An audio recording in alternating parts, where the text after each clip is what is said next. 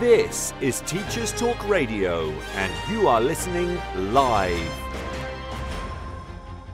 You can see Charlie is here now. Let me explain how the show is going to go, because I'm really excited about this show. So essentially, we're going to split the show into 3 parts. We've got a part on nutrition, what to eat, when to eat, what not to eat, drinking, routines. We've got a session on well-being, so strategies like sleep, activities, and self-awareness of well-being. We've got a section on health, so how to stay fit, how to keep fit, whether we should run, how often should we run, how often should we gym, exercise, how often, when, what, how much. And interspersed between all of this, we have an opportunity to talk about Charlie's fantastic and amazing event that he has taking place next month. Now, we're going to talk about this much more with Charlie, but I know that Lucy as well is going to pin that event to the space so we can check it out and talk a little bit more about it as we go through this evening. Charlie, are you there? I am. How are we doing, Tom? Good evening. I'm not too bad. And yourself? Good. Yeah, all good, mate. All good this end. Thank you. Good. It's excellent to hear your voice. I'm looking forward to this because I have a belly, Charlie, and I have been desperate to get rid of it for some time. So I'm hoping that by listening to you and by also hopefully talking a little bit about your event that you've got coming up next month too, we can crack it and I can become a fitter version of myself and a better version of myself. Absolutely. So, Charlie, before we start, can you give a little bit of background on who you are and what you're all about? Yeah, absolutely. So, my name is Charlie Burley. I am the teacher's health coach. I was a teacher for 8 years, and I've literally just left the classroom fully in January this year. And before that, I was part-time for a little while, and then before that, I was full-time. And essentially, I now work with teachers on their nutrition, their health, and their well-being. So this is such an individual thing. It can mean different things to different people. Sometimes it's related to their well-being in school. Sometimes it's related to weight loss. Sometimes it's related just to overall health and fitness. So different people have different journeys and different elements come into it at different times. But the one thing I'll say, and this will probably underpin everything we talk about tonight, Tom, is that it's such an individual thing. So when you inevitably ask me something about, nutrition, a lot of my answers are going to be, first and foremost, it depends on the person. So it's all about taking someone and coaching someone through that journey, because teaching is such a hard job. And, I struggled with my health, fitness and mental well-being as well during my time in school, sort of culminating in anxiety and panic attacks and some other horrible stuff that happened. And now I kind of want to help teachers who are basically in the situation that I was in at one point before I kind of studied to be a nutritionist and looked at all this kind of stuff. So yeah, that's me in a nutshell, really. Super amazing. And obviously I want to talk as well as we go through the show about a special event that you've got coming up next month. Can you just initially tell us a little bit about that? Yeah, absolutely. I mean, you know me, I'll ramble on for ages because it's something I'm really passionate about. But in an absolute nutshell, on the 22nd of October, we are launching the first ever Rewriting Wellbeing, the health and wellbeing for educators. It's in London. It's an in-person event, and it's something a bit different for wellbeing. Wellbeing has clearly become this buzzword. It's on policies. It features on, websites and stuff. But really, what actionable change happens in most schools, and it's nobody's fault, but it is everyone's responsibility. And it's a different kind of way to look at it. It's not just boring CPD and, workshops for the sake of it. It's talks, it's workshops, it's sessions. It's a full day. We're going to be going from 10 a.m. till about 4 p.m. in the afternoon with brunch, lunch, all the refreshments. But we've got all these little breakout activities planned. We've got all these times for you to network and chat to people. And it's basically about taking a practical approach to your health and well-being. It's not all theory. It's very, very practical based. And we've got people who are in the classroom. We've got authors. We've got all sorts of people. But like I said, I'll ramble on for ages. So no, that's absolutely fine.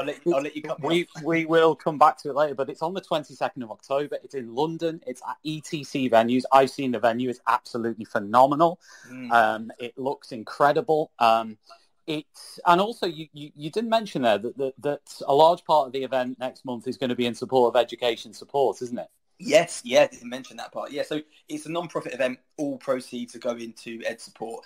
It's a charity and an organisation that I wish I knew about when I was in the classroom, and unfortunately I didn't until after I'd kind of gone through that process myself. But they do incredible stuff. They do support for teachers, emotional health, mental health, even financial, supporting teachers with their families, all sorts of different stuff, connecting them with different agencies. They're amazing.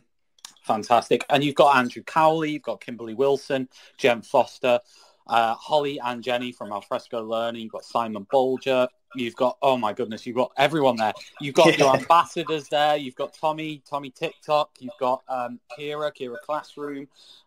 Goodness me, I know some of these people. Fantastic.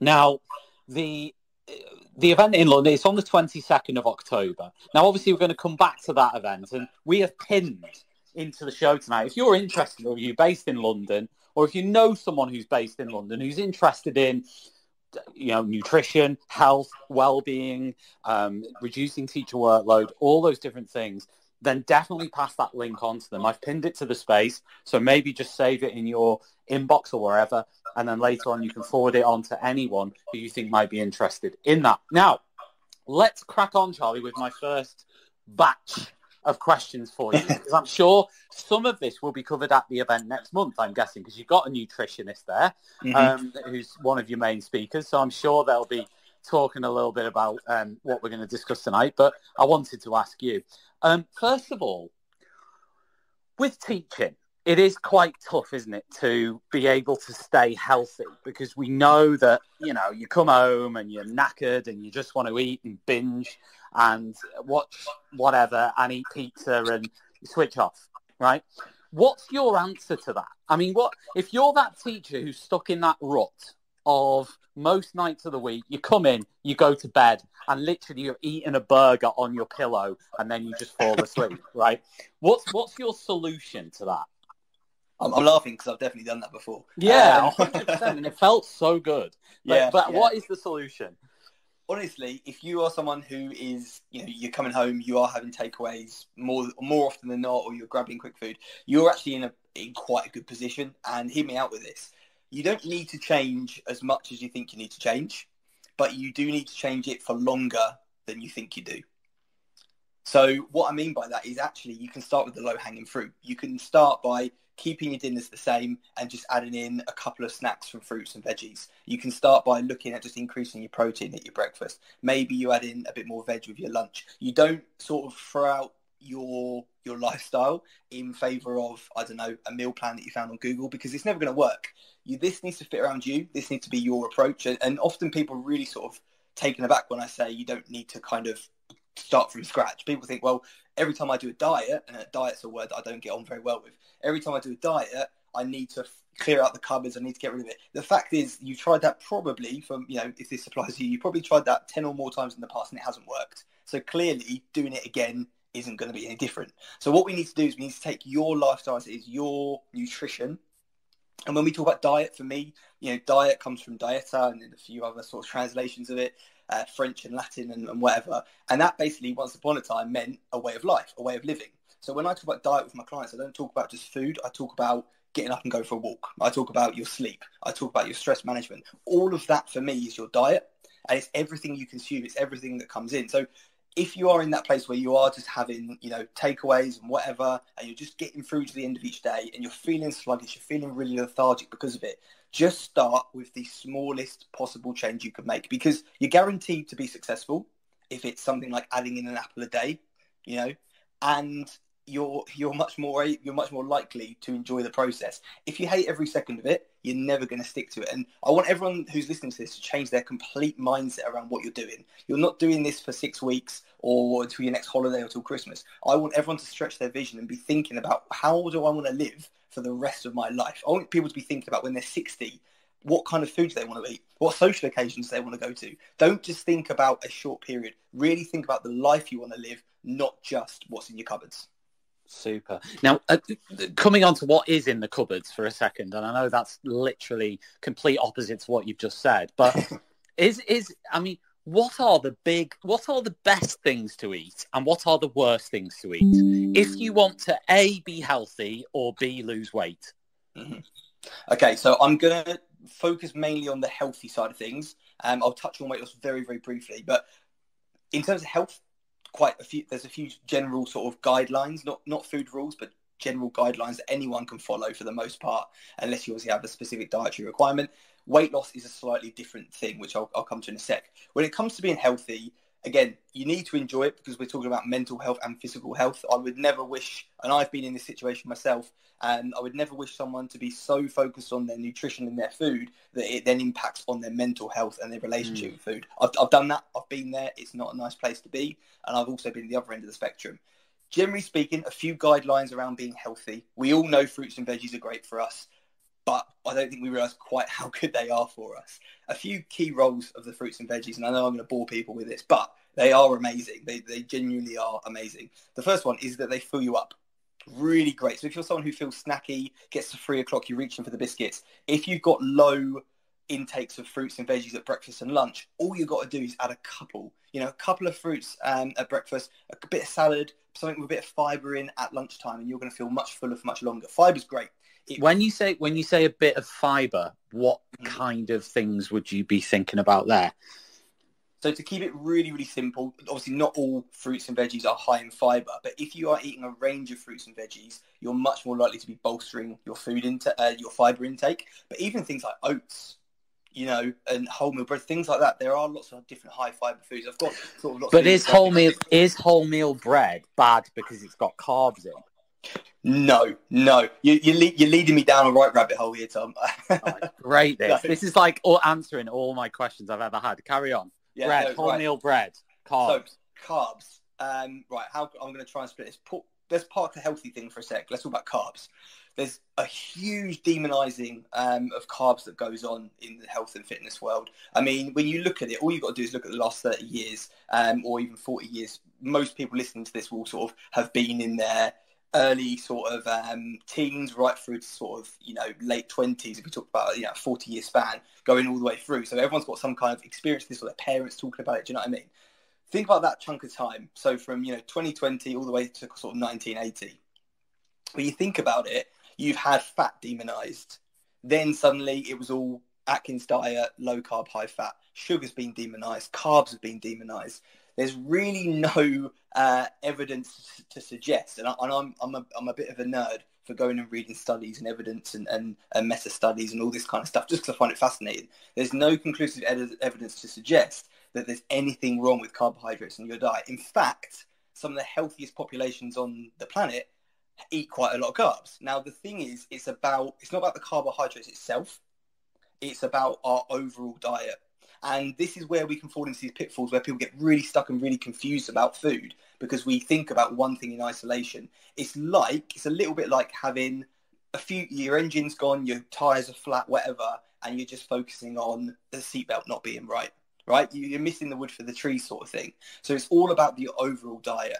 Carbohydrates are great. Carbohydrates are a fuel source. Like I said, loads of them come with really, really good doses of fibre as well, but particularly when we're thinking about our veggies and things and sort of, oats and things like that. Nothing wrong with carbs at all, particularly if you're someone who's wanting to exercise. If you're not wanting to feel completely zapped and wiped and lethargic, please don't cut out carbs. Now, I'm going to contradict myself ever so slightly. There are some people who do run quite well on a low carb, higher fat diet. And there's nothing wrong with either one. It honestly is just your body. It really depends on what you feel good on. If someone is trying to shove low carb down your throat or low fat down your throat, they're probably going to try and be selling you a book, to be honest, Tom. People who honestly, people who say that there is a yes or a no with nutrition are probably trying to sell you something at the end, honestly, because the answer is, like I said at the start, it depends. It depends on the individual. It depends what they feel good on. This is why I work one-to-one with people. I don't do any group coaching with my clients because I wouldn't be able to give them the advice they need in a group setting. Honestly, carbs are brilliant. Try it out. That's all I can say is experiment. Go for a few days where you do eat minimal carbs and maybe, some higher fats. Go in for sort of oily fishes, nuts, oils. What else have we got? Avocados, nut butters. I'm sure I've missed some out there. Dairy, things that are quite high fat. Go for those things and minimize some of the carbohydrate sources, and then see how you feel after a couple of weeks, because it really is about how your body responds to those different things. Yeah, honestly, absolutely. That's probably the shortest answer I can give. Yeah. So there must surely be some nutritional no-nos, some meals or foods that are just never going to be good for you. They're never going to do any good for you, even in small quantities. Is that true, or do you think actually anything in small doses is okay? Short answer, I'd probably agree with your second point there. Anything in small doses is okay. What I do with my team, most of the people that I work with have struggled with their relationship with food in the past. They've tried all the slimming clubs, not going to name them. They've tried the diet where you eat 800 calories and all these things that we see on Good Morning Britain and all this stuff. And oftentimes they come with someone trying to sell you something. They come with someone trying to sell you a book or whatever. But this really, really affects people's mental health, but more than we think it does. Honestly, the people that I speak to, I was speaking to some ladies at the moment who are sort of in their mid-30s, and their parents put them in Slimming World at age sort of 14, 15, 16. And it's, things like this, real detrimental to our mental health and our relationship with food. So instead of what I call black and white thinking, so that is the idea that there is a good food and a bad food, that sugar is bad, fat is great, or whatever your sort of food rules are. Instead of those food rules of, pigeonholing stuff, because that's how the human brain works. However, we can't do that with food. What we talk about in the group is a spectrum. So in reality, pretty much everything in life goes from less optimal to more optimal. It's not good or it's not bad. It's just this spectrum, which means if you go home on a Friday night and you have your Domino's takeaway, or you do whatever, that food might be a little bit less optimal, let's say, for your nutrition. It's got fewer vitamins and minerals, makes you feel a bit sort of bunged up, bit sort of stuffy, bit lethargic, bit gross afterwards, as those foods tend to digestively. The next morning, it doesn't mean that then Saturday, Sunday have to be a write-off and you have to say, I've been bad on Friday night, let's get rid of it. Let's just sort of, forget about it, start again Monday. What it means is that you've made a few potentially less optimal choices for your nutrition. And all you need to do is move that needle towards more optimal. So maybe on the next morning, you have a high fruit and veggie breakfast and high protein. Maybe you do sort of minimize your carbs and your fats a little bit, just to give your digestive system a bit of a break. Maybe you go for a long walk. So what we talk about is this spectrum, and we call it spectrum thinking. Now, without trying to confuse you, what I want you to imagine is that when it comes to health, we've got different facets. So we've got our physical health, we've got our mental health, emotional health, even spiritual, financial. All these different parts of our health make up our whole body health. Every part of our health has a spectrum. So give you a really practical example. If someone goes for a takeaway with friends, it is maybe less optimal for their physical health, but for their mental and emotional health, it's probably going to be more optimal. And it's probably going to be less optimal for their financial health, if we're honest. If you imagine stacking up these spectrums one on top of each other, we are all about the averages, Tom, right? It's all about the averages. Where do you average out over the course of the day, the week, the month? Because if you go and have a McDonald's on a Friday, on payday, right, does that mean that you're an unhealthy person? No, you've had one McDonald's. Is McDonald's an unhealthy food? You can sort of debate this a little bit. Is it the food that's unhealthy, or is it our behaviours around that food that make it unhealthy? Because, if you have it, like I say, every payday you have McDonald's, on your way home or whatever, you got to think, is that really impacting my health? And would it be less or more healthy to completely ban and restrict all foods and build these really big barriers around them from a mental perspective? So that's my very, very long answer. In short, everything in moderation. And it's probably the most boring answer I can give you, because it's what we've all been told. No. But honestly, if you want to have some Haribos on a Friday night, I would encourage you to have some Haribos on a Friday night, because the chances are, if you don't have some on a Friday night and you call them a bad food, you over-restrict them, in a week's time, you're going to have the whole packet and you're going to beat yourself up. You're going to try and guilt yourself into growth, and you're going to feel 10 times worse, not just physically, but also mentally as well. Got you. And just to mention, I think I mentioned at the start of this kind of segment, is that Kimberly Wilson is one of the speakers at the event next month. Now, she's a nutritionist, author, psychologist, so I'm guessing she might be talking about some of this stuff as well. Yeah, absolutely. So I think Kimberly's main topic is going to be how we eat, what we eat affects how we think. Ooh. which is really, really interesting. Really, really That interesting. that is interesting. So that's anyone who lives in London, that's next month, and you can actually see there's a pinned tweet in the space at the moment at the top. So if you fancy going along, Kimberly Wilson is one of the speakers. She's a psychologist and nutritionist. There are actually 9 speakers at the event, so lots of different elements of well-being being covered. But it just so happens that she is a nutritionist, so definitely worth checking that one out. Okay, Charlie. So with regards to, some of the diets I've seen. So, for example, one of the things I looked into recently was fasting. And it's something I've seen a lot of people talking about on social media, a lot of teachers, a lot of people in general. This idea of having a 8-hour window where you don't eat, or a 16-hour window where you don't eat, or even a 24-hour window where you don't eat every few days or whatever. Is that good for you? I don't know. I've certainly seen a lot of positive stuff about it. I know Elon Musk is a big fan of it, because I saw him tweeting about it the other, I think it was last month. What's your view on it? I think if you use it and you understand what it actually does, which exactly as you said, it reduces your eating window, so you can eat less, right? If you use it and you have no sort of false expectations from it, I think it's a really, really good tool. I always talk to clients about their toolbox.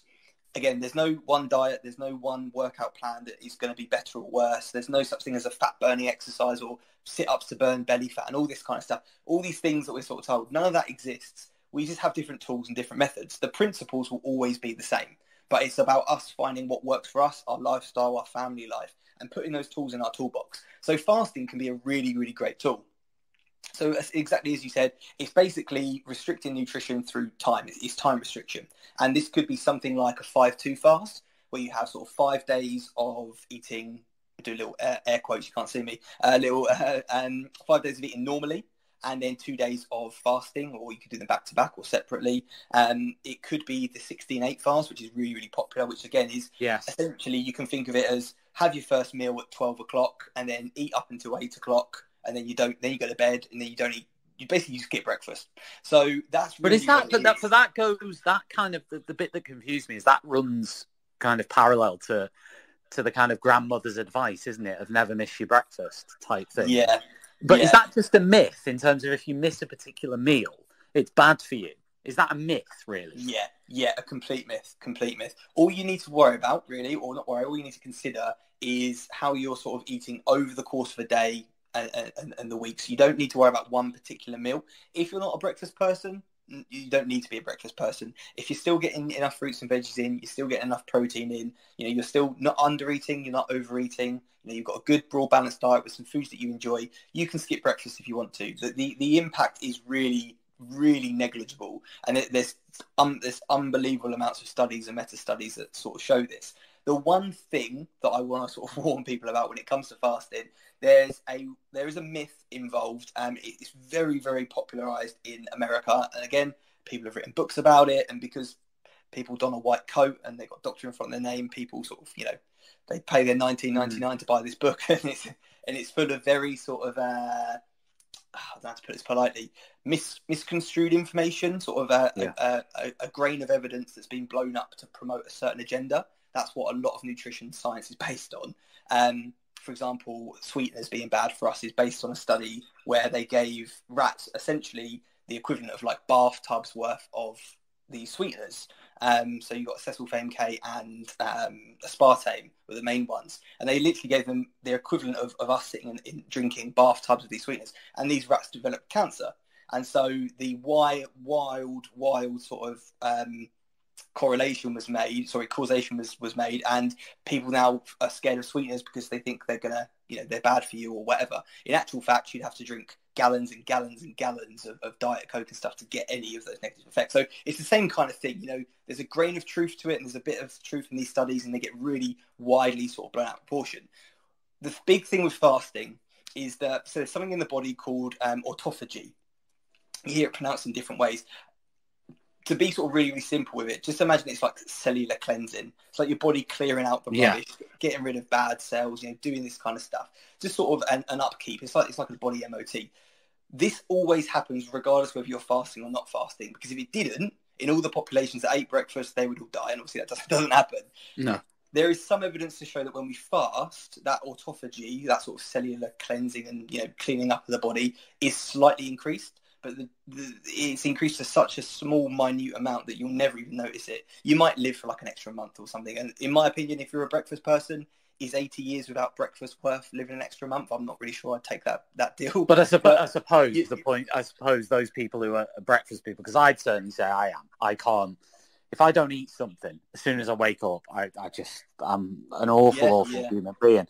But I could possibly miss lunch. So I suppose, in a sense, if you're gonna, there's flexibility in the fasting windows with all these diet things, aren't there?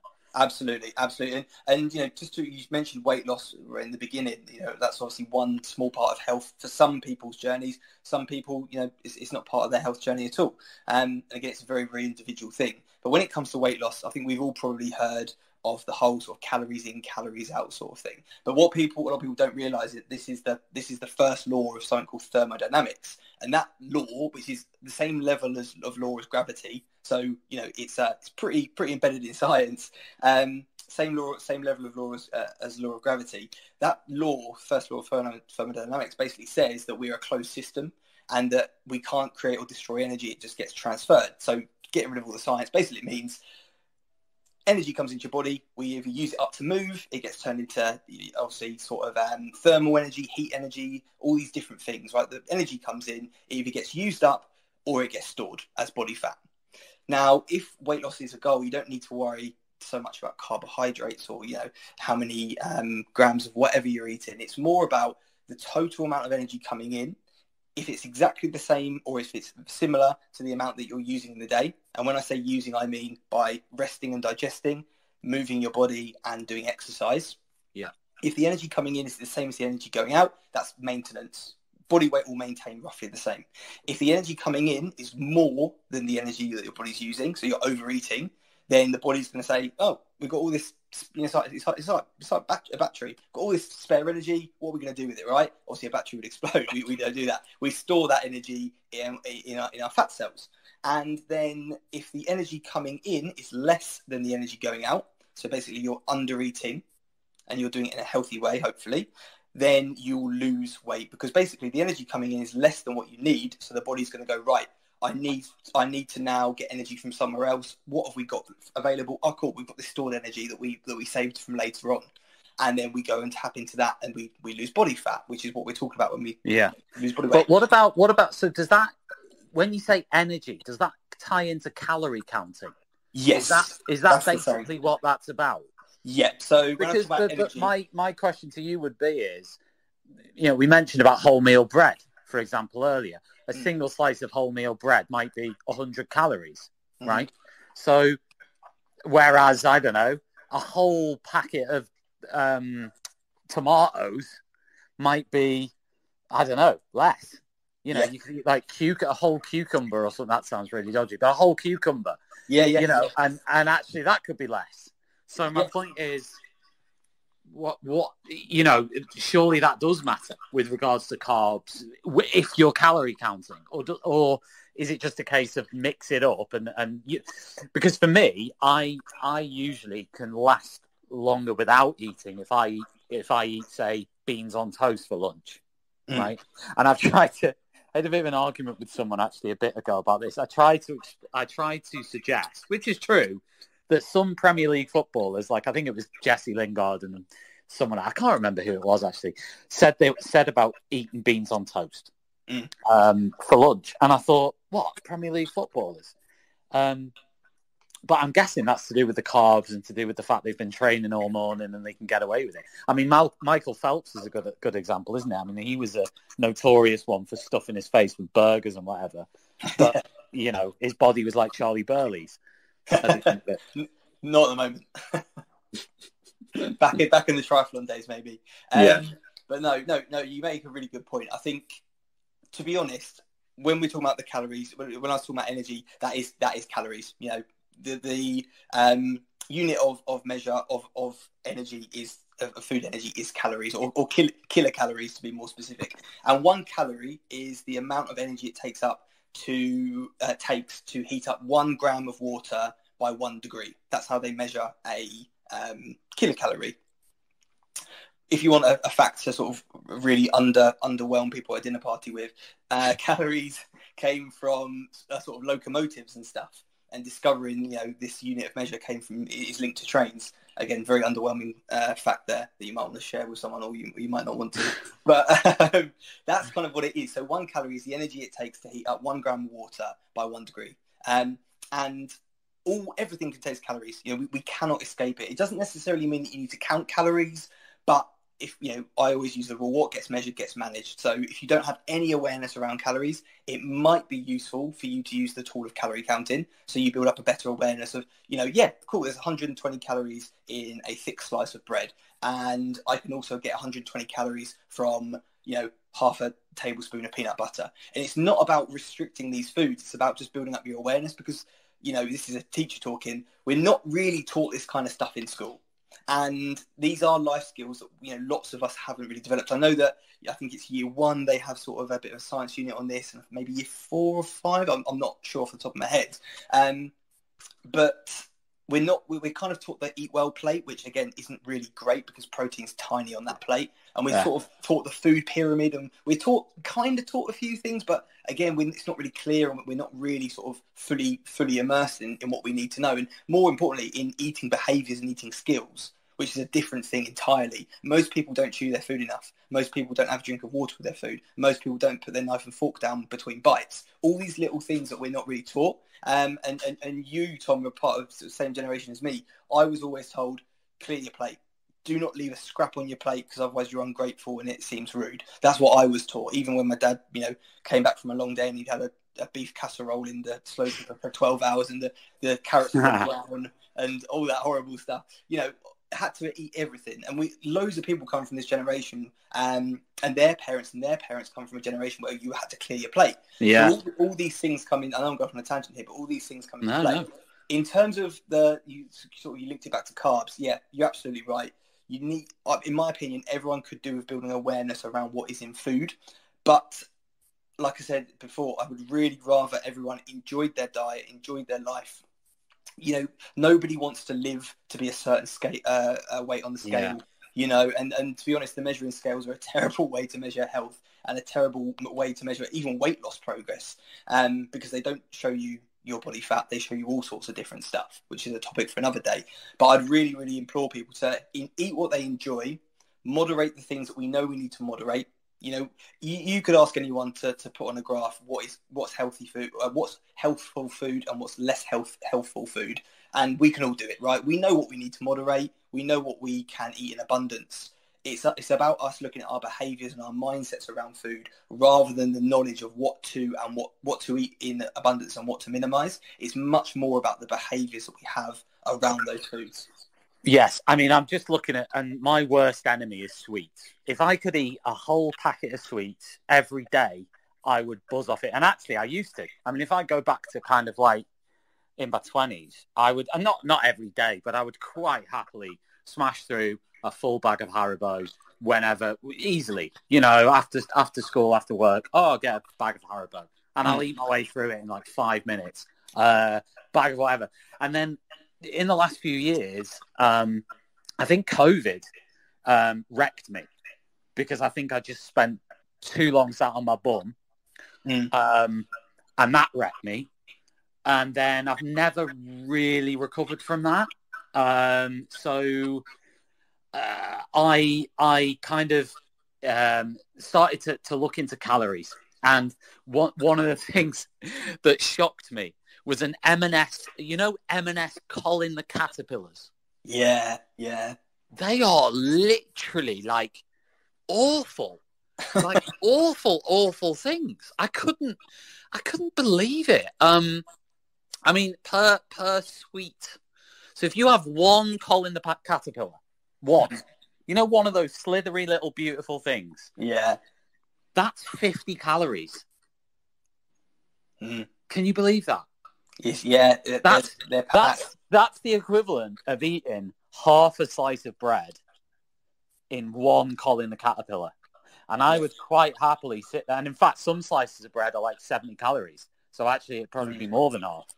It'd be the equivalent of sitting there and eating like 10 slices of bread or something, eating one packet of Colin the Caterpillars, because there's not actually that many sweets in a packet.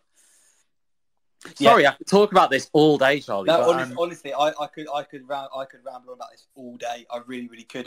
And you know, we can sort of really unpick carbs and calories and metabolic rates and all this kind of stuff. But to be honest, most of the science in this area is still pretty understudied in terms of, like I said, you'll find a grain of truth from one study. Someone will see a marketing opportunity, and it will be exaggerated. You know, unfortunately, nutritional science isn't particularly a popular sort of field of science. So that, you know, there is still a lot of unknowns, absolutely. And I think for me, when I work with clients, it is more about their relationship with food. Like I said, their mindset of food and their behaviours around food, because most of us don't have those skills. So if you've got someone who has quite a poor relationship with food, you know, their eating skills and their behaviours around food aren't great, and you're telling them, well, what's your metabolic rate? How many calories have you burned on your 5-minute walk? What's your Fitbit saying? You know, check your heart rate, check this. You know, how many grams of fibre have you had, like to the T? That person just needs to look at their behaviours and their mindset around food. They don't need to worry about the calories and the metabolic rate and all this malarkey. That's not what they need. This person needs help with the psychological side rather than the nutrition side. And I think that gets lost on a lot of people. You know, it's quite easy to talk in terms of, like I've just done, in terms of facts and numbers and this and that, because it's you know, it's quite a tangible thing for some people. The psychological, not quite so easy to tackle. It's not it's not the field that lots of people want to talk about, because, you know, it's uncomfortable and it's quite a personal thing for a lot of people. But honestly, that's where most change needs to happen with people. Yeah, absolutely. Giselle has messaged in saying, one of the courses we're offering in our academy is the science behind nutrition. I'm excited to use this information and create discussion questions for our kids so they can start thinking about their health early on. Fantastic. I want to move on to exercise in a minute, Charlie. But before we do that, I should remind everyone that if you want to message in a question or a comment, then just hit the tweet button on your Twitter and use the hashtag TT Radio and just post a question. Maybe tag in TT Radio as well if you want, at TT Radio 2022, and we will pose that question to Charlie. Alternatively, you can push the little button on the bottom left that says request to speak if you're brave enough. Of course you are. And you can ask Charlie a question in person and we can discuss it on the show. So if you want to do either of those things, then feel free to do so. Also a reminder that in our kind of pinned tweets at the top of the space, we've got we've got information about the event you're running next month, Charlie, which is in London. It's at the ETC venues in central London, and it looks absolutely phenomenal. You've got 9 speakers. The event title is Rewriting Wellbeing. You've got Kimberly Wilson, who's a nutritionist. Andrew Cowley, who some people may know, very well known on the topic of well-being, teacher well-being in particular.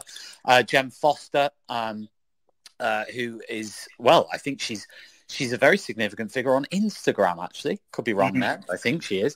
So you've got lots of really interesting kind of speakers there. If you want to go along, just explore it by clicking on the tweet at the top of the space, and you can explore it in more detail and have a look at the tickets that are on offer for next month. So, Charlie, let's move on to well-being. And particularly, I want to talk in this next bit about exercise. So, with regards to exercise, what is your kind of like baseline, your essential exercise that you think someone has to do to be healthy? Is it the NHS, 30 minutes walking a day type thing? I mean, what's your like thing? Because presumably some people could do yoga every day and be really fit and agile and whatever, and not necessarily do, I don't know, 30 an hour of steps. I mean, I'm talking here as a complete novice. I'm asking you. Yeah.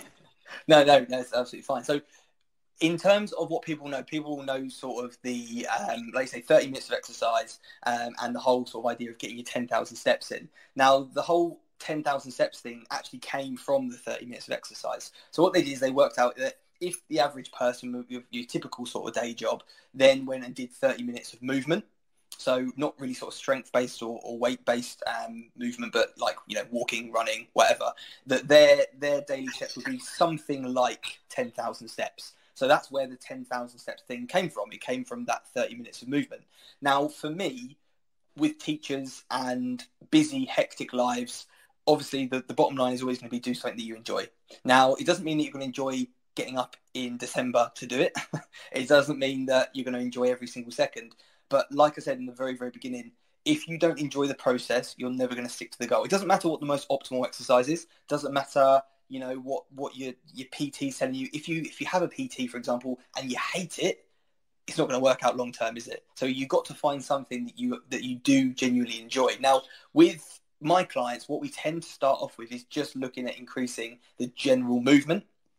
So we don't talk at all about exercise, because for a lot of people, exercise drums up for me, it drums up horrible memories of completely freezing outside secondary school PE. I've never been very sporty, to be honest. Not picked for the first team, standing there, freezing cold, getting a rugby ball thrown at my head when I'm shivering. That's what exercise drums up for me. Running laps in the cold, doing the bleep test. Really horrible memories. Or it drums up memories of of my mum talking to me about these two clubs that she used to go to. She used to go to something called Fat Club, which was essentially like a slimming club, and she used to go to Keep Fit, and she hated both, and she never stuck to either. So that's kind of when someone talks to me about exercise, it drums up these horrible feelings of something that I don't want to do. So we talk about movement and training. Movement is your general day-to-day activity. It could be steps is a good way to think about it, but it could be parking further away from the front of the shop, just so you've got to walk a little bit further. It might be, leaving the washing basket at the bottom of the stairs, so you've got to go up and down the stairs a couple of times. Just different ways to increase your movement. If you've got a phone call, do you sit on the sofa, or do you, go for a quick walk around the garden whilst you're chatting? Well, I was going to ask you, actually, sorry to cut across, but standing, is that a good thing, to have standing desks and stuff like that? Yeah, I mean, I'm standing at my standing desk right now. The only reason really that I get it is because I get very tired when I'm sitting down for a long period of time, which nowadays I do a lot of laptop work. And back pain, for me, it helps me be less hunched over. So there's a couple of sort of physical benefits to it. In terms of sort of general health, you can link it all in together. If you're sat there and you're someone who's got very rounded shoulders, you might get neck pain, tension, all these other sort of bits and bobs that come from sitting. So standing desks, I guess has a sort of link there as well. Yeah, because I read something about it. It actually counts towards your kind of exercise. It's just standing, a standing desk type thing. If you're standing instead of sitting, it's better for your actual. Yeah, I guess. I when I'm not on calls and I'm just sort of typing away, or I'm creating something for social media, I'll have my music on and I'll have a bit of a dance and whatever. So I guess you do have a bit of movement. I know you can get those under desk treadmills that you can walk on and all these other things, but I guess you do. It's just about how much you move, and if you're someone who has done a very restrictive diet, you will see how the body adapts to a very restrictive diet, because like I said, you've got such a small amount of calories coming in. You will fidget less. You want to sit down more, you will feel more tired. Whereas if you have got a good, broad, balanced diet, you're getting enough food in, you're going to feel like a bit more bouncy. You're going to want to dance when the music comes on. You're going to want to sort of fidget a bit more. And there's quite a lot of sort of studies that show that correlation with, lower calorie diets and basically fidgeting less. And so in terms of the movement, go back to that. For a lot of the team, I noticed that, particularly if they're a bit of a sit-down teacher, and when I went through my career, I think I was probably every teacher under the sun. But if you're a bit of a sit-down teacher who does like to sit and teach from their desk, and you're trying to increase your movement, the easiest thing I can say is just stand up to teach. And you'll find yourself sort of, I want to say gesticulating, but I don't know if that's the right word. Is that the right word? Moving your hand? Probably. Yeah. Don't really use that word very often. No. So you find yourself sort of, gesticulating, talking a bit more with your hands. You find yourself pacing in front of the board. Now sort of we're able to move around our classrooms again fully. You're walking around the classrooms, going to different groups. If you are a standing teacher, you are going to just generally move a lot more. You know, you'll notice things like you do get a little bit less back pain. You will feel like you've actually got a bit more energy because you are moving around. Your blood is pumping, the oxygen is going around your body. So just standing more. There's a couple of things that you can do in the classroom that are sort of, or in school, that are really useful. I used to be a really big kind of daily mile. So there was a big initiative, and there's a few similar ones. But essentially, it was take your children out playground that equal a mile, and I think it was sort of like 20 minutes of walking or so. Of course, it depends on your class, depends on the day, all that kind of stuff. Maybe you could split that up into 2 chunks of 10 minutes throughout the day. Little things like that, though, they get a brain break, they get some movement in. Just remember this isn't just about us. They will benefit from all this kind of stuff because, again, daylight is important for that circadian rhythm. Daylight, getting it in your eyes, making sure that your body knows what time of day it is, right? If it's 11 o'clock in the morning, your body doesn't really want to feel tired. But if you're in a dark room or you've got sort of loads of artificial lighting, this is particularly difficult in the winter, you're not going to feel very awake. You know, if you're in a stuffy classroom, open the windows, go outside, get some daylight in, get your body moving, get your blood pumping. This is all stuff we all know, but if you can find ways to fit it into your day, it doesn't need to become this extra thing on top of it that then you don't have time for. You can make time for it in the day. That's a big one. Just moving more, taking the long way around the school to the photocopier, going for a walk on your lunch break, even if it's 5 minutes. And this is the other thing that I think, Tom, would apply to a lot of what we're going to talk about today. Like I said, we overestimate how much we need to do, and we underestimate how long we need to do it for. So to give you an example in this, if someone wants to go for a 5-minute walk at lunchtime and they did that 5 days a week, that's an extra 30 minutes of movement they're doing every single week. Times that by 52, hours upon hours of extra movement a year, and all they've done is a 5-minute lunchtime walk. Yeah. Do you see what I mean? So, but as you say, I suppose it's keeping that consistency, isn't it? Because if it's racketing down with rain outside, or you're having a bad day, I just want to sit and eat a whole bag of Haribo on my own. Absolutely. Yeah, somewhere in a corner. Yeah, 100%. You know, go to your little. I used to have my cupboard. Go and stand in your cupboard and sort of get some peace. Yeah. You know, but I know what you mean, though. I know exactly what you mean. It's that kind of incremental consistency. Yeah. I mean, in terms of, I was going to ask you actually, so in terms of movement and exercise, you mentioned that kind of differentiation between those two things. Mm-hmm. I mean, what is better? Is it better to do light walking, say, for a long period of time, as opposed to, say, a 5 or 10 minute strenuous, you know, like you got things like the 7-minute workout, stuff like that. Is it better to, what's better? Is it better to do, if you're going to do, I don't know, a big gym session every week, but then not move much the rest of the time? Is it actually better to do your kind of daily walking routine, something kind of relatively easy for you to do? You know, all the things that are better and worse when it comes to exercise and routines. I think for that one, Tom, you'd have to think better for what? Yeah. Because it's very much outcome dependent, isn't it? You know, if someone just wants to sort of move a little bit more, you know, for aches and pains, just, you know, maybe increase your activity for, you know, to increase the amount of calories they're burning or whatever it is, a long, gentle walk might be relaxing for them. It might sort of benefit their mental health. They can listen to a podcast, listen to some music, you know, or if they are a busy mum of 2 and they've literally got 10 minutes, then they might choose a quick HIIT workout or a 10-minute run or something. So it's really, really hard because it depends on the person, their lifestyle, and it depends on what their goal is. Do you know what we were saying? Do you know what we were talking earlier about calories and calorie counting? And then obviously exercise ties into that. Would you say that if someone was doing, I don't know, a 30-minute, 20-minute run every day or 5 days a week or something, does that kind of, because I remember Ed Sheeran, sorry I keep mentioning all these random celebrities.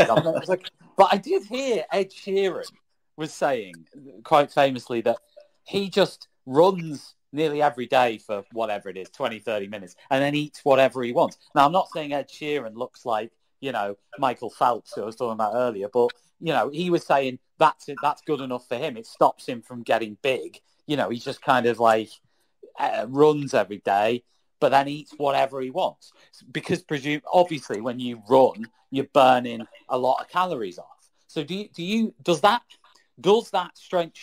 that strenuous exercise build into your calorie counting? Should you give yourself a bit more of a free pass if you do the exercise, or does it not work like that? No, it absolutely does work like that. So essentially, there's sort of four main ways. I'm probably got that wrong. Probably three main ways. Let me try and count them out. that our body uses energy. So, like I said earlier, it's the resting and digesting. So that is your BMR, your basal metabolic rate. So basically, if you imagine, Tom, if you laid down all day, you would burn those calories just through your brain, digestion, all that stuff. That's your BMR. Yeah. Then you've got what we call your NEAT. So this basically means non-exercise activity. So basically walking, fidgeting, standing up, sitting down. So you've got what you eat, what you burn at rest, what you burn just moving about. Then the next biggest one is what you burn digesting your food. So this is called the thermic effect of food, basically digesting your food sort of thing. And actually processing the food. So it's strange, but the energy in your food, some of that is used to actually just to break it down and to process it. And then the smallest part for most, this is the average, this is people like me and you, Tom, just normal everyday people, the smallest part of that is your exercise activity. So when you look at it that way, 70% of what your body uses calorie wise is just your basal metabolic rate, just by existing. And then for the average person, it's about 5% is on exercise, right? So that's important to sort of bear in mind. But the two main levers that we can pull when it comes to weight loss, and this isn't all about health, this is just weight loss. The two main levers we can look at are your nutrition and your exercise. We all know that. So with Ed Sheeran, he's left his nutrition, still. He's left it as how it was, and he's sort of focused on just exercising more. So what he's done is, if it's keeping his body fat levels the same, it's keeping him, at the same sort of maintenance. Nutrition stayed the same, but he's exercising more. So he's created that. He's got himself back down to calorie maintenance through exercise. So the short answer is yes, you can absolutely do it that way. But then you've got to look at health as a separate thing. Yes. And there's two ways. Three ways. You can look at it just from the health angle, from the health and weight maintenance, or just the weight maintenance. And, for most people I work with, it's that middle one. It's, am I being healthy first and foremost, mentally and physically? And then if weight is part of my journey, what's my weight doing? But again, for some people, weight isn't part of their journey whatsoever. And it's just about health, longevity, that kind of stuff.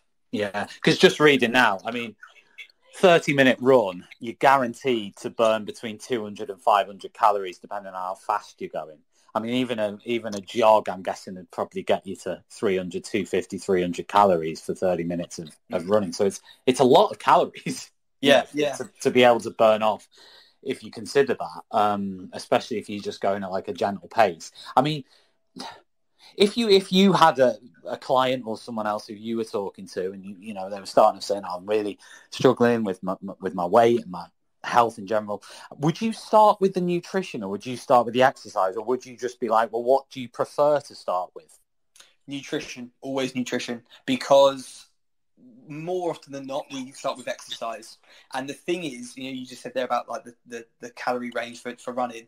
It is impossible, near on impossible. We'd have to get you into a lab. We'd have to put all these things on you. We'd have to get the lasers involved. We'd have to put a mask on you to measure your CO2 output. We'd have to do so many tests to figure out how many calories you're burning. Yeah.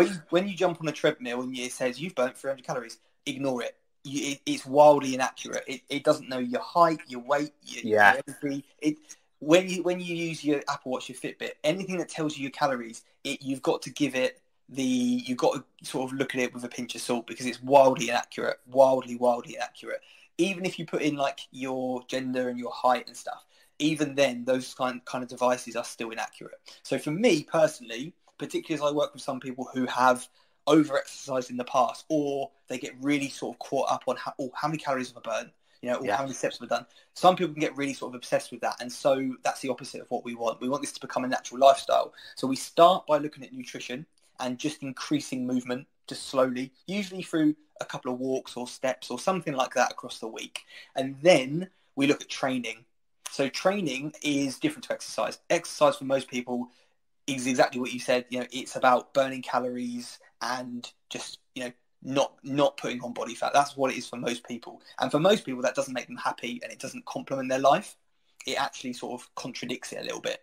So what we do is we look at training. Training is something that's purposeful, it's positive, it's progressive. Training means that you set yourself a goal and you build in levels to get there. It gamifies it a little bit, becomes a game, and you really enjoy the process. For example, if someone wants to get stronger, doing HIIT workouts is probably not going to build strength. Going and doing resistance training with bands or weights or body weight or something like that is going to build strength, muscular strength. And you can set someone, right, this week you're going to lift 6 kilos. Okay, 2 weeks time, let's try and lift 8 kilos. And it becomes this positive game. And you try and beat your PRs. You're not going there to make yourself a smaller person. You're not going there to hit a number on scales. You're not going there to burn calories. You're going there to build, to get stronger, to get fitter, to get faster. And honestly, the benefits to someone's mental approach when they're thinking about movement and training instead of exercise and calories is transformative. It really is. Yes, absolutely. I mean, well, just before we move on to the next question, if you're interested in this sort of stuff and you're based in the southeast/London area, check out the pinned tweet at the top of this space. Just scroll up to the top and there's a pinned tweet in there. And it says, have you heard of the upcoming Rewriting Wellbeing event, which is next month? It's in London. It's on the 22nd of October. It's next month. Don't miss it. It's at the ETC venues in London. You can find it on Eventbrite by just searching Rewriting Wellbeing. Charlie himself will be there, along with 9 other expert speakers, and also lots of his ambassadors will be there too. So it sounds, and the venue, I've seen the venue, and it is literally like the Rolls Royce of venues. So it's absolutely amazing. So don't miss it. Check it out. Click that Eventbrite link on the tweet there. Charlie, in terms of the well-being element of things, I mean, with regards to kind of going to the gym or getting a personal trainer, I mean, do you think that the getting of a personal trainer, is that more about discipline? You know, I've often wondered this. Is this more about, I've got someone to hold me accountable for my actions, you know, rather than, I mean, is that part of it? Or, I mean, what are the kind of pros and cons of getting a personal trainer? Yeah, absolutely. I think you hit the nail on the head there. For a lot of people, it is a bit skin in the game, isn't it? You know, I've made this investment. I've bought 10 sessions up front or whatever. I've then got that person to give me accountability. The thing is, and again, this isn't to beat on personal trainers at all. You know, I've got lots of friends that are personal trainers. A lot of personal trainers are starting to move online. And the reason that they're doing it, which sounds a bit crazy for a personal trainer, but the reason that they're doing it is because then they can be there to support their clients around the clock. When you think about what do I need, if anyone's here thinking, do I get a personal trainer? Do I get a nutrition coach? You know, how do I invest in myself? Do I go to a club? If anyone's having that conversation, think about what areas that you really struggle with, not what areas you think you need to change or what areas everyone else around you is changing. Think about what you really, really need, because most people, and again, I'm not trying to rub any personal trainers up the wrong way, but a lot of people, not everyone, a lot of people don't need a personal trainer. They need a coach, and someone who isn't just going to be there for a 1 hour twice a week, but someone that they can drop in on and who's going to drop in on them, have a check-in with them, hold them to account. So yeah, you're absolutely right. The big part of a personal trainer is sometimes the knowledge of exercise and training, and the big part is the accountability. And you need to really think, what do I need? Is it that I don't know how to exercise? Is it really that? Or is it that I need, I don't know, emotional support, mental support? Do I need accountability? Do I need a community of like-minded people? Do I need some knowledge around eating skills and my relationship with food? Because for most people that I work with, it's not the fact that they don't go to the gym, it's some of these other areas. Yeah, absolutely. And I suppose it depends what your goals are as well, doesn't it? Yeah, of course. Do you want to get ripped? And I mean, I was going to ask you actually about six-packs, Charlie. Are you getting ripped? I know Nathan Ginn's here in the space. He's an expert on this topic. But six-packs, getting ripped, looking, you know, your chest looks like something out of, you know, a builder's yard, kind of been sanded. It's beautiful. I mean, how do you, if someone wanted a six-pack, and obviously we all do, joke, but if we did, how you must have to literally, I mean, the commitment that people must go through to get Those kind of really chiseled, like your body, Charlie. Really chiseled. Not at the moment, Tom. Not at the moment. No, honestly, jokes aside, I'll kind of tell you a really quick story. By the way, that was a giant bottle of Diet Coke just opening now. So apologies for that. Aspartame is about to run through my system. So carry on. As long as it's less than a bathtub for you, you're Can good. you hear that? Good. Yeah. That is absolute. Make me thirsty. Carry on. Sorry, 6 packs. That's all right. Go no, on. honestly, 6 packs. If anyone, male, female, who's wanting to get a 6-pack, it is literally having low enough body fat so that you can see your abs. Everyone's got abs. Some people's are bigger than others. Depends on sort of, lots of different factors. Genetics being a massive part of it. All you need to do is get very, very, very, very low body fat. Now, I won't go too into it, but I did that once. When I say once, I mean once, because it was dreadful. So this was probably about 3.5, maybe even 4 years ago now, Tom. And it was I was still teaching full time. I was teaching year 6 at the time, actually. Yeah. And it must be about 4 years ago. So I just started my qualification as a nutritionist, and I got some advice from a PT, funnily enough.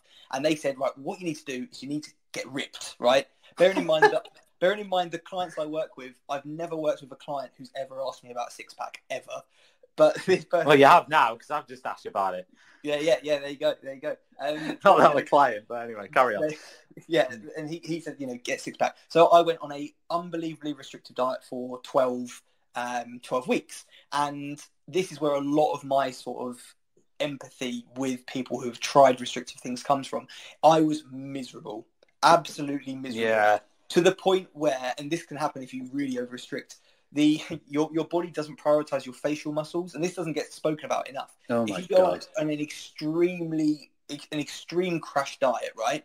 Thinking about sort of lots of models in kind of the 90s and the noughties, you have that sort of gaunt like face. A Kate Moss style. Yeah, you have that gaunt face, and it's because actually you have such little energy in your body that it won't prioritize the contraction of some of your facial muscles, so you get this real gaunt look. Oh, even more so than just because there's not enough fat on your face, basically.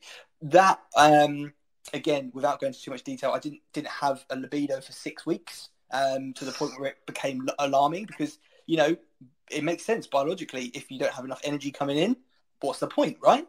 And things like that, things like a terrible relationship with food, like absolutely horrendous relationship with food. I was binge eating. I definitely had disordered eating tendencies. That's very different to an eating disorder. Very, very different. Yeah. That's a diagnosed thing. Disordered eating tendencies are the behaviours that might be a precursor. But I got to that point, which is very, very difficult. Did I get abs? Absolutely. I've got about 100 horrible photos of me oiled up. I'm honestly ashamed to say, Tom, I'm very embarrassed. They never see the light of day. In fact, I don't even know if I've got them anymore. Where can women and me find the pictures of you all oiled up? I'm not going. They are actually online somewhere, but I'm not going to tell you where. It was. If you scroll back to 2019, you might find some. But brilliant. Hang on. I'm just on Google. No, don't do it. Don't do it. Charlie oiled. No, I'm joking.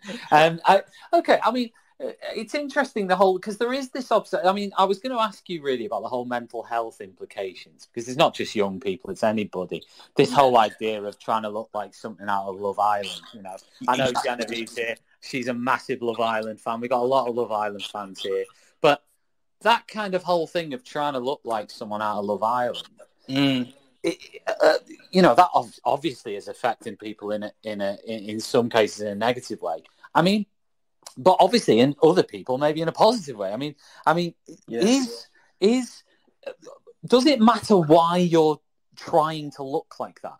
Does that matter? Because if you're doing it to be as healthy as you possibly can be, is that better than doing it so you can look like Charlie Burley? Again, I'm going to say not right now. It's been a while. No, Lucy wants to speak. I'm guessing she's found pictures of you oiled. Lucy? I really hope not. I shouldn't have mentioned that. Guttingly, I haven't. But what I was going to say about the Love Island thing, it just reminded me of something. My colleague refers to the men on Love Island as glistening hams. And now that I put that all in all of your heads, you will never unsee it. They're glistening hams. That is a very good description.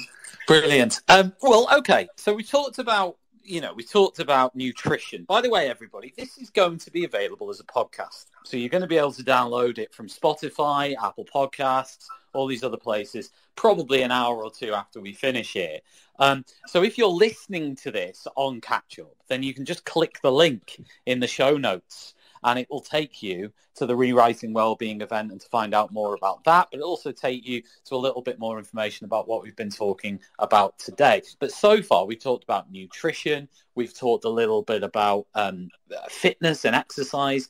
I wanted to ask you about sleep, Charlie, because this is a huge issue for teachers. It's a huge issue, I think. I haven't surveyed them, but I should probably do a Twitter poll or something. But they always talk about 8 hours, don't they? 8 hours sleep. How important is sleep, though? Really? It's not an answer that anyone wants to hear, but it's unbelievably important. Unbelievably. And there's a quote, and I'm going to say it. Do I need to give credit on here because I can't remember who said it? Or can I just say the quote? Don't worry. Go for it. I'll put it out there. I do. It's I can't remember who it is. Anyway, I'll well, don't worry. We can reference them later. Don't worry. Yeah, essentially, it's it's not that exciting. But essentially, the quote was, "Sleep is the golden chain that binds our health together." That's the quote, and I use it quite a lot because it really is. Just to give you a few things, even if you get one poor night's sleep, your cognitive function goes down drastically, something like 30% or something. If you get a couple of nights really poor sleep, the hormone that makes you feel hungry, or one of the hormones called ghrelin, that is increased. So your hunger hormone goes up. So that's why when you're tired, you're hungry and snacky. And the hormone that makes you feel full, or one of them called leptin, that decreases. So when you have a really rubbish night's sleep, you're hungrier and you need more food to get the same sort of satiation. So that's why people get, hangry and snacky when they're hungry. That's just two tiny things. There are so many things. It compromises your immune system, all sorts of stuff. So when I talk to so many teachers who are working till 9 o'clock at night, they're on their screens. We all know that screen time isn't great before bed. Then they are trying to go to sleep. It's literally been less than half an hour between thinking about looking at work and trying to go to sleep. Of course, they're going to have a really busy mind. They're going to have thoughts racing around. They've probably been on their laptop in bed or on the sofa. Let's be honest. And I did this for years and years and years. It's not a criticism. It's just what teachers do. The thing is, we need if there's anything that we're going to set boundaries with, it needs to be sleep.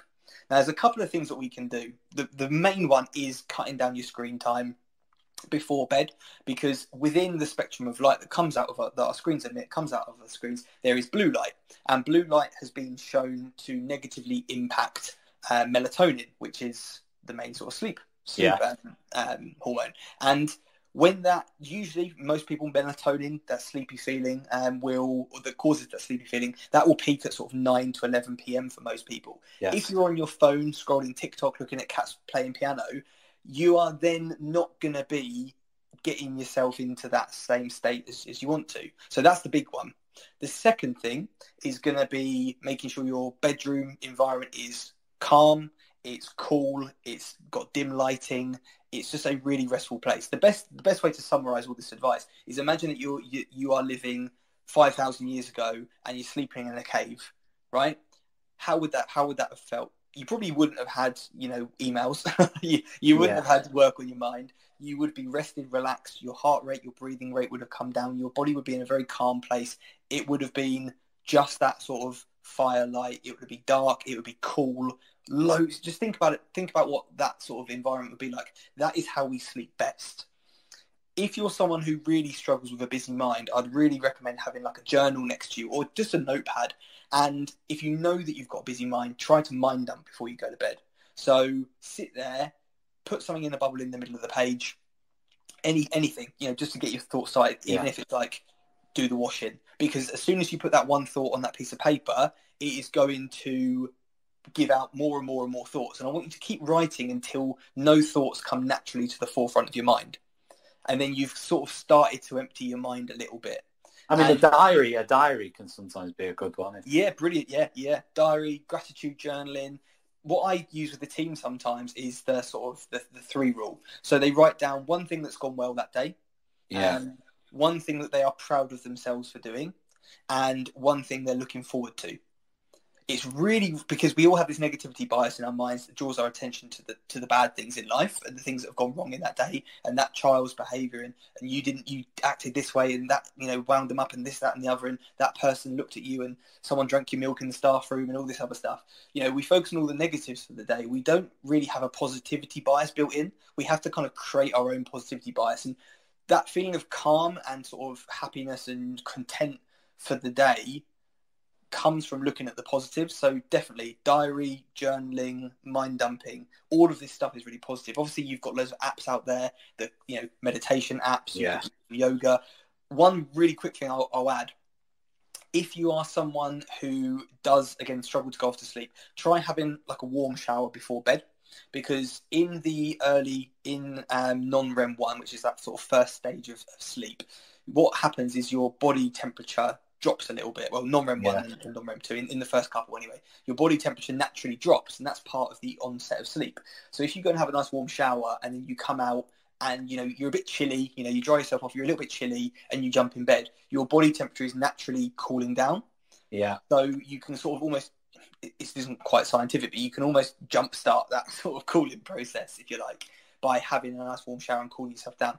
A perfect temperature for the bedroom for most people would be, once you get out of the shower, you need to jump in bed. You know, where you're just a little bit nippy, you're a little bit cold, you just need to get in bed. That's a good bedroom temperature, which is a lot cooler than most people have their bedrooms. Most people don't have fresh air, and most people have a bit of a stuffy environment. Mm. Yeah, no, that makes perfect sense. There's loads of fantastic advice there, because, I mean, in terms of napping, Charlie, I mean, some teachers will come in, and I mean, I was terrible at this, but, you know, at various points I've been terrible at it, not all the time, but coming in relatively late, you know, I don't know, 6, I don't know, whatever kind of time. And then going straight to bed for like, I don't know, an hour and a half, and then waking up, and then you go to bed late, and then you get up really early again. Is napping any good, or is it not? So for most people, if they come home and they have a nap, so basically, to give you a bit of context, we've got this circadian rhythm. So it's kind of this rhythm, natural rhythm of the day. It will be things like when your concentration is the highest, when you feel hungry, when you're, again, like I said earlier, when you're supposed to naturally feel tired, when you're supposed to feel alert. So that's this kind of cycle that we all have. And if you get a good night's sleep, or, you know, it doesn't even matter if it's a little bit shorter, but you've got a bedtime and you've got a wake time, your circadian rhythm's pretty well circulated. Now imagine that going in and napping in the, particularly if it's sort of 6 to 7 p.m, which is quite late in the day, it's a little bit like putting in like a mini sleep, isn't it? So you're sort of, you're potentially going to impact on that circadian rhythm a little bit, and that might then in turn affect sleep. Now, if you are genuinely that tired, it might be worth just sort of bringing your day forward a little bit and then going to sleep at sort of 8 o'clock, or, you know, rather than napping, it might be worth just getting a really early night. In terms of how many hours we need, there's that whole 8 hours or so, you know, it's 8 hours, isn't it? Is a bit of a myth, to be honest. Now, everyone's going to need different amounts of sleep depending on their body, but we have these things called sleep cycles, and you can imagine that they run in sort of like 90-minute cycles, so sort of hour and a half. If you think about when you need to wake up in the morning, say, I'm going to try and do some maths now. It's been a long time since I did any maths. Say that you need to wake up at 6 o'clock in the morning. If you work back in hour and a half chunks, you'll figure out what time you need to go to bed. So if you want to get 7.5 hours sleep, or 9 hours sleep, for example, which roughly obviously gets you in those hour and a half marks, you can figure out what time you need to go to bed. And I'd really encourage everyone to add maybe 45 minutes to an hour on top of 30 to 45 minutes, half an hour, on top of that or earlier than that, so that you've got time to get in bed, wind down, put away your phones, get some screen-free time, have a chat if you're with anyone, read a book, do a Sudoku, read the paper, whatever you do, something without screens, because that's going to really help you wind down. And that's what I say with clients. That's what I generally advise. Some people will feel amazing on 6 hours sleep. Some people will feel terrible on 9 hours sleep. So it's such an individual thing, Tom. Yeah, absolutely. And I mean, I was going to ask you as well about lie-ins. Are lie-ins bad? If you get to like Saturday morning, Sunday morning, and you end up lying in till like 10, 11 a.m. or something, if you're lucky enough to be able to do that, is that good to catch up on the sleep or to laze around or what? Yeah. I mean, have you ever had that lie-in where, let's say you're normally getting up at 6 o'clock. Have you ever had that lie-in, Tom, where you get up at like 10, 11 and you just feel like you haven't slept? I haven't had one of them since I was about 21 or something. I mean, I just wake up at 7, 8 every day, whatever it is. I can go back to sleep for a bit, but usually I can't actually. You're one of the unlucky ones. Yeah, I feel like I'm a 75-year-old on here talking to you, Charlie. If I'm honest. You're making me feel. As this goes on, I'm feeling doddery bladder. You know what I mean? Like waking up 3 times a night to go to the toilet. It's like, how old are you? Do you know what I mean? I'm supposed to still be young. You said before we were the same age. I refuse to believe that. Look at our pictures, mate. Look at our pictures. I think we all age differently, and I think with the that's a diplomatic way of saying it. But carry on. Yeah, with the toilet thing, I think that happens earlier than we'd all care to admit, really, doesn't it? to be honest, it happens younger than we think. But yeah. What I want you to imagine is that circadian rhythm, right? At the moment, let's just say your circadian rhythm is your wake-up time, your zone of waking up is around 6 a.m., right? If you then snooze or you go back to sleep till 9 a.m. or 10 a.m., it's like we've taken your body and we've switched time zones by 3 or 4 hours. Think of it that way, because you've taken that circadian rhythm, thinking of it like a dial, and you've twisted it 3 or 4 knocks to the right. It's almost like you've woken up in a different time zone, because your body is used to waking up around 6 a.m. It does it 5 days a week. It's really, really used to it. And now suddenly it's waking up at 10 o'clock in the morning. So that's why we can sometimes feel a bit groggy, because our circadian rhythm is just out of whack. And then we don't feel as tired on Saturday night. So then we stay up till 1 o'clock. And then we're trying to go to bed at 9 p.m. on Sunday night, ready for school on Monday, and we can't get to sleep. So then we don't go to bed, we don't fall asleep till 2 o'clock in the morning, Monday morning. We have 4 hours sleep, we feel terrible on Monday morning. That is such a common thing for so many of us, because we work so hard during the week, we are knackered. We feel like we need that sleep. But oversleeping might actually be doing you a bit of a disservice, and you might be doing yourself short by sort of oversleeping. Yeah, and then obviously you've got different things. Like when I was when I lived in Spain, I was teaching over there, and obviously their time clocks are completely different. They start at about 9 a.m., say, in school, whereas in, I don't know, Britain, it might be 8:15 or something. And then we finish later. I finished at 4:15 teaching. So by the time I got home, and then obviously they go to bed later. I mean, Spanish people they don't start going out till midnight on a Friday night. Do you know what I mean? And then like in the week, probably their bedtime's like midnight, even for like little kids and stuff. So for me, what I'd do is I'd have a nap. I'd come in 6:30 or something. I'd have a nap till 8 o'clock. I'd go out for my dinner, and then I'd be awake till at least midnight. I mean, I know Lucy lives in Portugal, so she'll know all about this. I mean, I don't know if the Portuguese are quite as like that as the Spanish, but they probably are. I'll be honest, I loved it, but it probably wasn't good for me, long term. Yeah. I don't know. Probably wasn't good for me because I was knackered. I mean, in terms of teacher well-being, we always talk about workload and stuff, which is obviously completely a massive, massive issue. But what things that a teacher, and obviously there's things we could talk about reducing workload for teachers all day long, but in terms of things beyond work, if you were to say 2 or 3 things, because we're coming towards the end, if we were to say 2 or 3 strategies, tools, easy wins, if you were to say 2 or 3 for well-being that went beyond just workload stuff, what would be your 2 or 3 things that you think a lot of people don't do that would make a big impact on their lives? Oh, that is a question. Trying to pick 2 or 3. It's difficult. It's difficult, isn't it? I would say, and it's kind of leading on from what I said earlier. So I'll tell you what, give that to you as number 1. So number 1 is going to be, again, these are all going to probably relate back to your mindset and perspectives rather than like a practical tool. Yeah. The first one is going to be, you need to change less than you think you do, but you need to change it for longer. So, for example, if you are sitting there thinking, I need to leave work every day at 4, I need to get down to the gym 5 days a week, and I need to eat chicken, broccoli and rice 4 meals a day, you don't need to do all of that. You need to do less than that, but you need to do it for longer than you think you do. Right? That's going to be number 1. And that kind of, I'm going to cheat here. That kind of ties in with the perfectionist mindset. As teachers, I'm just talking from experience here, we love to do a good job. It feels great. To do a good job feels brilliant. And we want to get everything perfect. And unfortunately, for one reason or another, our personalities, the fact that we like to please, the fact that we are maybe conditioned by teaching here, we're always observed, aren't we? We're always analysed and evaluated. Yeah, you've got to be on your toes all the time. That's And we apply that to our own health and well-being.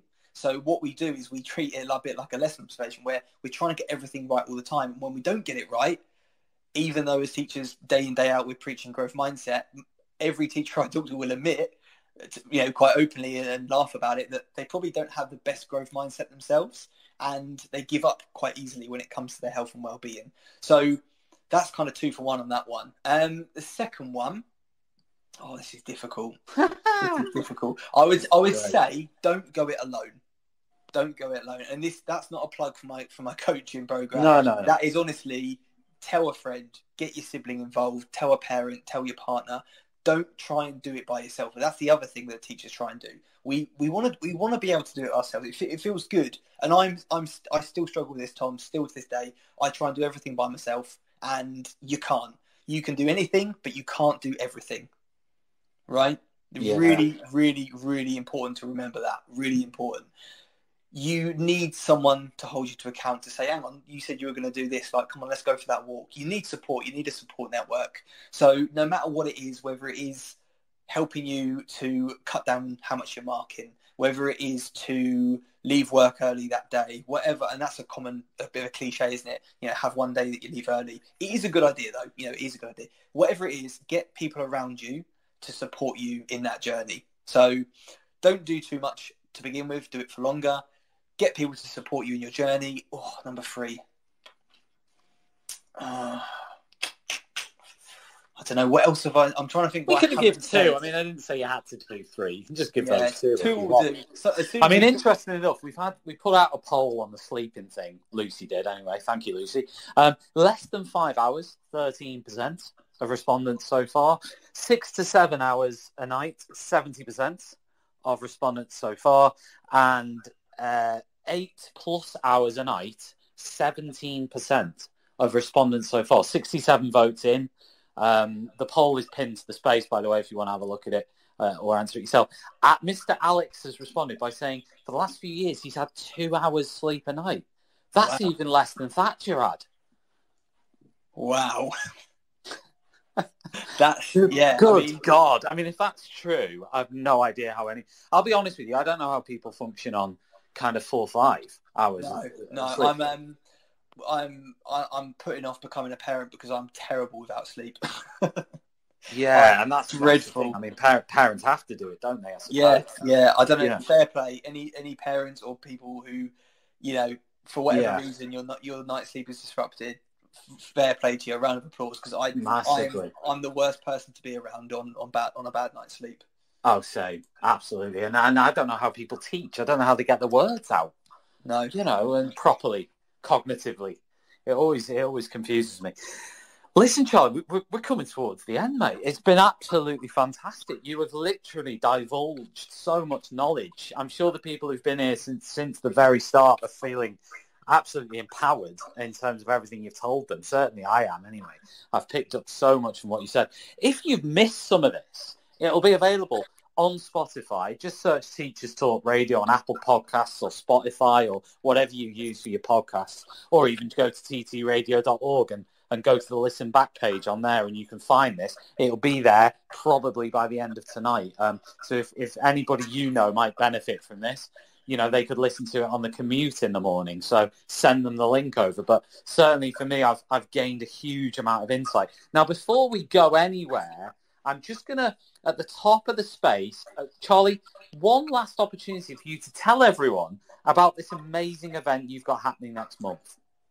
So again, I'll try and summarize it, but I could honestly go on about it for ages, because it's an incredible event. And I'm not just saying that because we put it together, but it's the first ever health and wellbeing event for educators, first of its kind. It's called Rewriting Wellbeing, and that sums it up. It's not about, you know, some sort of, you know, paying lip service. You know, here's a policy to look at. Here's some nice soap for the bathrooms. Here's some cupcakes in the staff room. All things which are appreciated. This isn't superficial. This is actual rewriting what your wellbeing means for you and the things that you are doing for yourself and your staff. So it's an all-day event. It's 10 a.m. to about 4 p.m. It's in London. We're going to look after you. We've got brunch, we've got lunch, we've got teas and coffees throughout the day. We've got a panel of 9 amazing speakers. We've got Andrew Cowley, who I don't think needs any introduction, author of Wellbeing Toolkit and numerous other things. Amazing speaker, consultant. We've got Jen Fossil. We've got Kimberly Wilson. We've got Linice Brothers. We've got Dan McFarlane from Mr. Mac Making Memories. We've got the guys from Alfresco Learning. We've got an amazing lineup, and our team of ambassadors from EduTwitter, from the Teachergram, all the online spaces. They're going to be coming as well. So there's a chance to sort of meet and greet people that you probably know, you probably met online, or you've at least watched their content and stuff. And it's just going to be amazing. It's not a boring, stuffy CPD session. It really is interactive. It is immersive. Bring a friend. You can grab 20% off with the code Teacher20, which I think I've shared with you, Tom. So that's TEACHER and then the number 20. Yeah, all one word, Teacher20. You can grab 20% off your ticket there.